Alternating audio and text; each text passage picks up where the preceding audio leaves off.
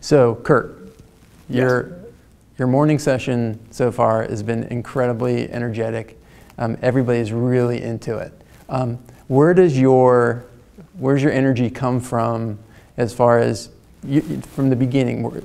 You started with dentistry. Mm-hmm. You've been in dentistry. How did you get started working with dentists? Yeah, I would have never picked dentistry. It was one of those things that I just kind of fell into. I worked in a dental laboratory, and I always wanted to be a school teacher. That was my dream, is to be a school teacher and a coach and something like that.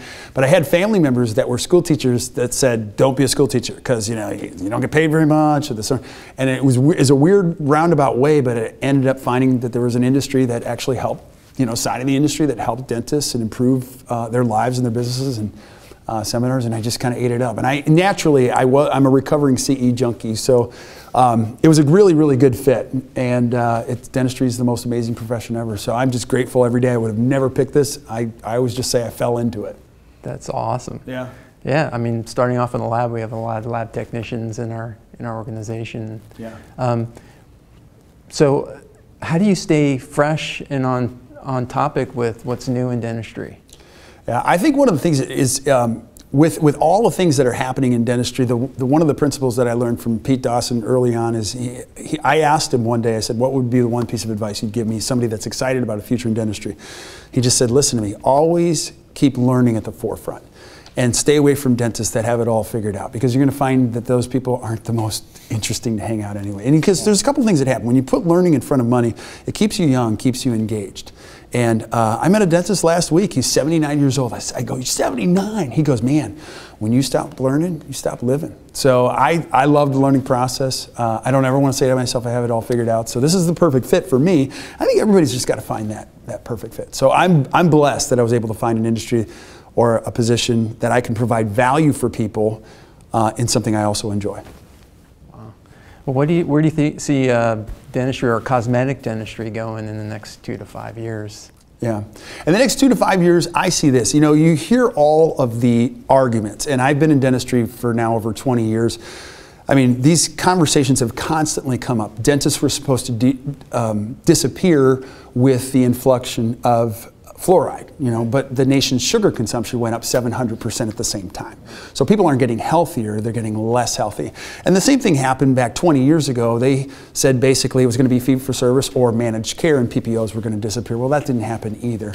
And so these premonitions keep happening in dentistry. What I'm finding is that dentistry is probably one of the most stable businesses that we can provide great value.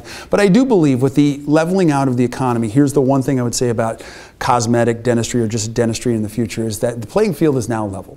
Now dentists are going to have to learn how to create significant value. One thing is for sure, consumers want more value for their money than ever. And back in the old days, which we call the heydays of dentistry, it was easy. You see a patient, they'd call your office, you'd see the patient, comprehensive exam, the next appointment was a prep. Well, those days are gone. I mean, these days we're going to need a lot more prep. There's going to be built on trust, and relationships are going to be a big, huge part of this. So people will continue to absolutely thrive in dentistry, but it'll be the ones that figure that out.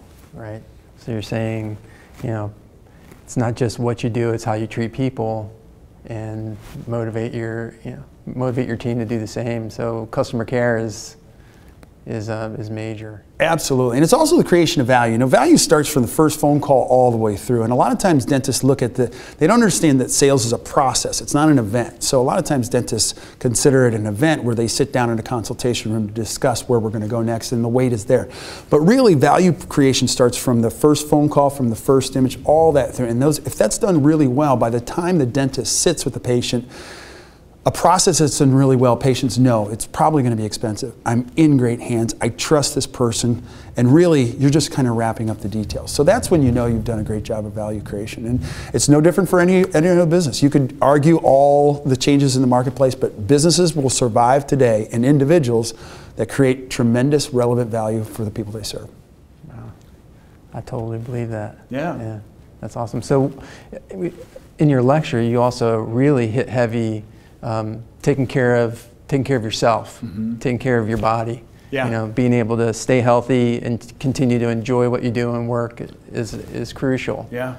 How do you motivate your doctors that you're coaching to do that? And do they follow through with that? Do you have health coaches on your team, or Yeah. Or is that something that you do? Well, you know how this works. You're a healthy guy. You know how it lends itself. I mean, our whole team is ingrained with the culture. And it all starts with me. And I can't ask somebody to be healthy when I'm not. And there's got to be a congruency of the message. First of all, I enjoy it. And as a dentist, your ability to make an income would be greatly dependent on how healthy you stay, which a lot of dentists don't understand that. And there's an illness about being committed to perfection, too. It comes with exponential stress. People think, well, gosh, there's this wonderful place that you get to when you do high quality, great dentistry for people. Well, it's exponentially stressful, and stress has to have compensation. And so I think it's an important component, because a lot of people go into dental school, they don't realize dentistry is a sport.